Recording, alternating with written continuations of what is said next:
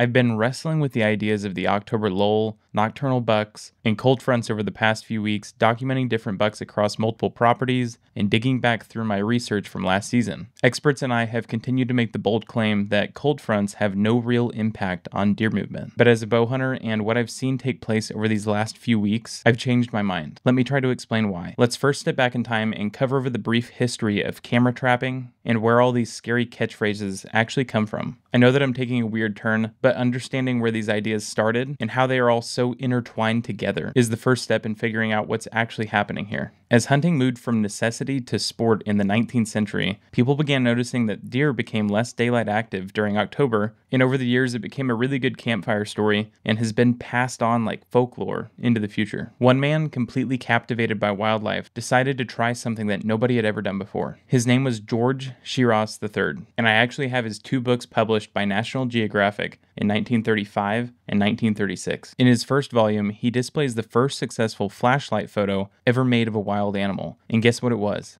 A white-tailed deer. Honestly, I could make an entire video on George and his books alone, but I'm going to try to keep this ship moving towards the October lull. George was way ahead of his time. Nat Geo even called him the father of wildlife photography. Back in 1889, Shiras set his weapons down and decided to turn his focus towards technology, rigging up a crazy system of tripwires and triggers that could remotely fire both a camera and a flash simultaneously. And since this was the 1890s, that flash was literally an explosion of magnesium powder lighting up the night sky. And these photos and George's passion would spark like-minded ideas into the distant future. In the 1980s, there were a few different groups who had started rigging up cheap devices that would tell you whenever something walked by an area. But it took until 1989 for someone to follow in George's footsteps, exactly 100 years later. Cuddyback unveiled its new 35mm film trail camera. They were big, clunky, and worked most of the time, I think. They were beyond expensive and were highly frowned upon initially. Then in the early 2000s, the shift from film cameras to digital made everything easier to use and incrementally more affordable. People began to cave and purchases started surging. This new tool has permanently changed the way that hunters perceive deer, while simultaneously helping validate pre-existing traditional beliefs. With this new technology, hunters could finally see for themselves what was happening. Summer bucks were becoming strictly nocturnal and even vanishing altogether. Publications ran wild with the idea and started adopting the new catchy terms. These are the same terms that you still hear today from expert hunters, biologists, and other leaders in the hunting industry.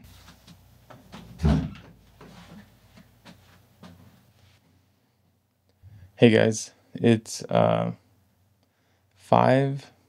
a.m. or so, October 18th, and I think it's supposed to be 70 degrees this morning. So, looking forward to that. Let me pull up the weather though, because I'm partially sure that it's going to be 81. Yeah. So 81 degrees. Oh, there's a chance of tornadoes starting around 3 to 4 p.m. with wind gusts into the 40s.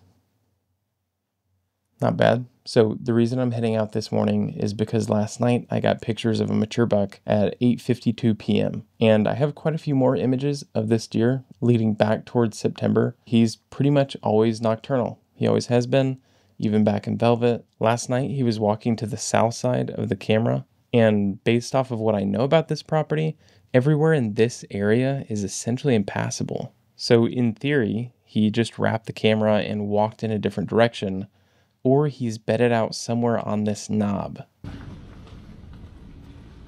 Initially, I'm pulling up to the farm. I could tell the deer were feeling this heat. I normally see a group of 5 borderline tame does up at the front of this gate, and they were absent that morning. In addition to that, all of the deer I located looked very sedentary, and most were bedded, which helps validate the lull belief system. After checking on the other deer, I head in to locate our buck. I'll gladly take credit for being correct in this instance, as he was actually bedded out on the edge of the knob. Interestingly, I've never recorded a buck bedding on this knob. He stays bedded here until 9 a.m., before moving off to the north to reposition his bed out of the sunlight. I tracked him for most of the day, and in the evening a nasty storm came blowing through. At the tail end of the storm, I observed him move out of his bed and feed in a small food plot into the night, and then bed back down around 8:40 8:45 p.m. All in all, he stayed in this small core area, moving around 850-ish yards all day long. Okay, what's actually going on here? A whitetail's body temperature runs at about 101 degrees Fahrenheit. Their fresh new winter coat is built to trap heat in harsher weather, which is great for January, but terrible for October. A deer's movement is governed by metabolism, thermoregulation, and energy efficiency, not just weather. Deer face a significant physiological challenge. Unlike humans, deer cannot rely on sweating to cool down. Instead, they pant and use adjustments in blood flow, microclimate selection,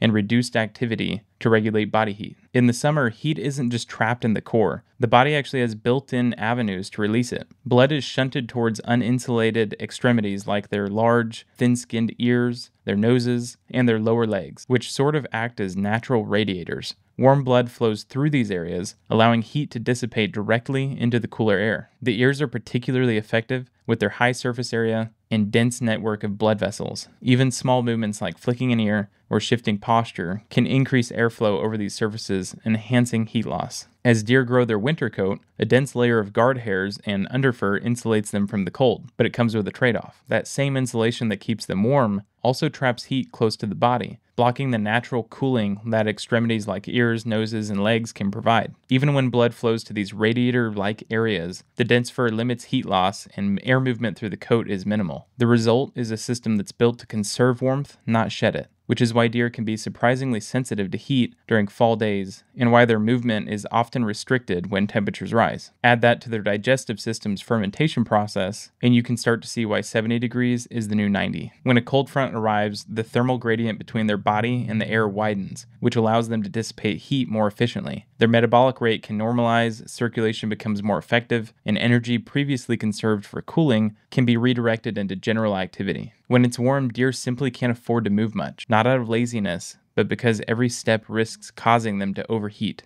October brings some of the most dramatic temperature swings of the entire season, often caused by radiant heating and radiant cooling. This rapid change, the flip between heating and cooling, is what we feel as the temperature drops at sunset. And it's worth noting specifically for hill country, but even some flatter properties, that whenever this event takes place, that the sun rises and it starts heating the ground, it does so in kind of uneven patches. And I'll throw a graphic up now that kind of explains what I'm saying. In this example, you can see these areas that are black, they're being hit by the sun actively. Those are areas that are being heated up. But everywhere else where it's cool, they're still in shade. And some of those locations will stay in shade until 10 or 11 a.m. and in some cases all day long. You don't have to sit around and wait on a cold front in October. Look for days with the largest gap between high and low temps or the sharpest evening drops. Cool mornings or a quick late evening bursts of radiant cooling can work just as well as a cold front.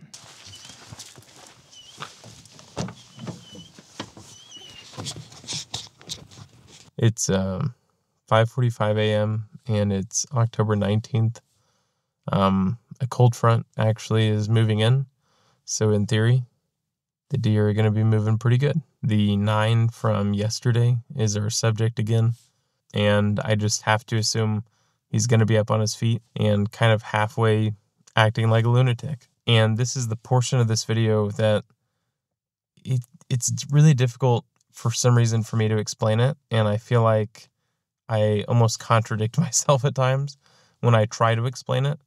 But essentially yesterday, where it was warm whenever I showed up, he had already done his moving prior to that time frame. So technically, he was pretty nocturnal in that time frame. Whereas today, there's going to be cool temps all the way until 10 a.m., 11 a.m., somewhere in there. And because of that, and thanks to this cold front, he's going to be able to move for a much longer period of time during daylight. So once again, in theory, we're going to see a lot of movement out of him. He's going to be going and hitting scrapes, checking does, doing all the things that he really should be at this time frame versus bedded down on the side of a knob. So enough talking, and let's go ahead and get out there. I'm already noticing that these deer are significantly more active today. I flew around and checked all of the other deer before searching for our subject. As expected, every deer was up on their feet. I located our subject at 6:20 a.m.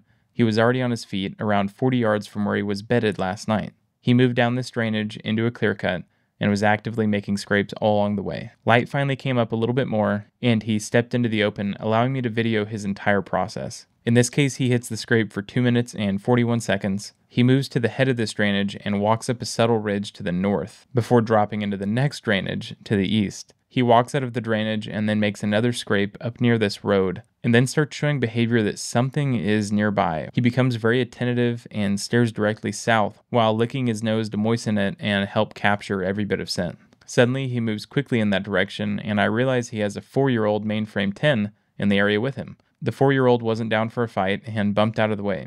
He moves up to the field edge, makes another scrape, browses around, and scratches the ground for some acorns, and then finally enters this field. There were 2 does on the south side of the field, and he showed a lot of interest in them. He proceeds to make a scrape for the next 2 minutes and begins browsing around the food plot for a few more minutes before heading off and bedding back down. This single event helps shed light on the lull and nocturnal bucks, while simultaneously validating cold fronts. So why does my research and comparable GPS collar studies not show a dramatic uptick in deer movement on cold fronts? I think it's been a bit of an oversight on my part. Cold fronts don't create a sudden surge of movement. It's really a reallocation of time, meaning cooler temps allow for deer to make their standard movements during different hours of the day. I'll put it another way. Their total distance traveled, or net displacement, doesn't really change. What changes is when they move. Moving into November, temperatures usually stay cool enough that deer can move comfortably throughout the day. They don't need a sudden burst of radiant cooling or a cold front to get up on their feet anymore. So in a sense, GPS color studies and my own data are technically correct. Cold fronts don't have much of an impact, unless you pair them with warmer weather and the added insulation of a winter coat, which just happens to take place during October. So there is some truth to the October lull and nocturnal bucks to a sense, but I have never recorded a buck that didn't make a daylight move early at dawn or dusk. Sometimes it's so warm they only make a move at one or the other, and this is clearly due to reallocating their movement to the cooler portions of that day, which is almost always in the morning, unless of course there's a midday cold front that's moving through. This same principle applies to the rut time frame as well. The opening day of rifle season in my area had a high of 80+ degrees. That morning though, it was 59 degrees and didn't hit 70 until 10 a.m. I heard well over 50 gunshots in my area just that morning. In the evening, it was 70+ until the last 15 minutes of light, at which point deer finally began moving again, and there were maybe 2 or 3 shots that I heard all evening. A lot of people correlate morning movement with rutting activity, but daylight morning activity noticeably increases as soon as bachelor groups begin splitting. They begin using this time to browse, define their core area, check does, freshen scrapes, and sometimes explore beyond their home range. What looks like a mystery is really a fine-tuned system. Temperature, cover, food, energy management, social structures, microclimates, and even subtle human pressure all dictate when and where they move. When you start seeing deer as part of this ever-changing system, suddenly the patterns that once seemed random or impossible to predict make perfect sense. And that's when the October lull stops being a mystery. Because the truth is, deer's still moving. You just have to look at it through the right lens.